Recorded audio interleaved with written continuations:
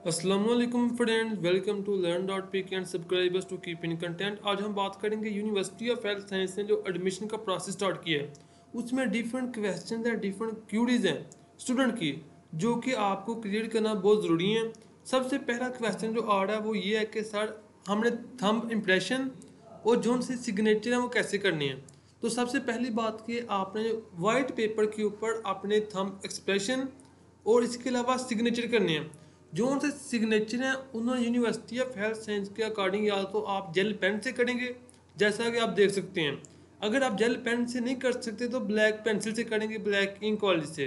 सो आपने दो चीज़ों का ख्याल रखना है, आपने ब्लैक इंक से करना है या फिर जेल पेन से।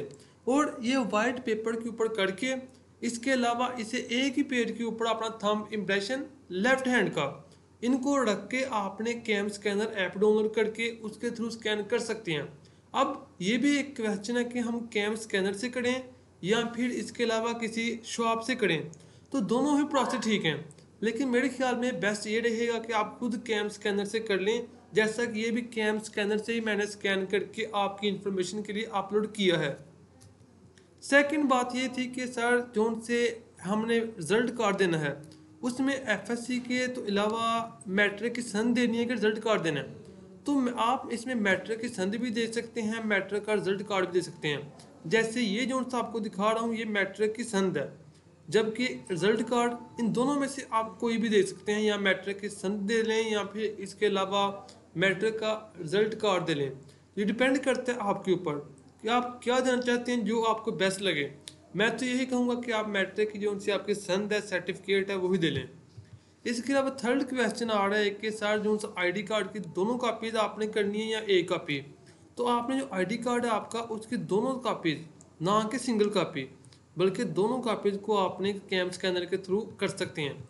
सो आईडी कार्ड की आपने सिंगल नहीं बल्कि दोनों कापीज को आपने कैम स्कैनर के थ्रू सबमिट करना है, जबकि डोमिसाइल उसे भी लेकर आपने कैम स्कैनर से करना है। जबकि इससे जो इम्पोर्टेंट एक और क्वेश्चन आ रहा है वो ये है कि सर हमने ठीक है कैम स्कैनर से कर लिया, अपलोड भी कर देंगे, तो इन दोनों चीज़ों को एक ही पेज पे इकट्ठा करना ज़रूरी है।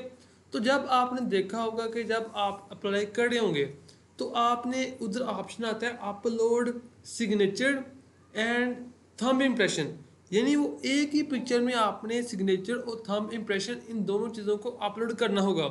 तो ये तमाम डॉक्यूमेंट आपने अपलोड करने हैं। इसके अलावा एक बहुत ही अहम बात यह है कि आपने जब बैंक ऑफ पंजाब में जाना है तो अगर आप एक कैटेगरी चूज करेंगे तो उसके लिए आपको 500 पे करने पड़ेंगे, दो कैटेगरी 1000, तीन कैटेगरी जैसे आप ओपन मैट एमबीबीएस चूज करते हैं तो 500, ओपन मैट बीडीएस भी चूज करते हैं 1000, ओपन मैरिट या फिर रेसिप्रोकल सीट का एमबीबीएस भी चूज करते हैं तो आपको करना पड़ेगा 1500, जबकि बैंक की फ़ी है 195। तो आपको टोटल ये चीज़ें करनी है।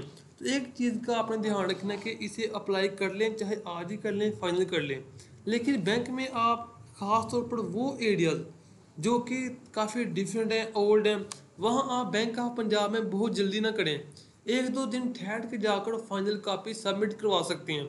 इतनी जल्दी ना करें कि आप आ रही रहें, उन्हें पता ना हो बैंक वेरिफिकेशन कैसे करनी है, यूएचएस ने अच्छी तरह से एक्सप्लेन ना किया हो।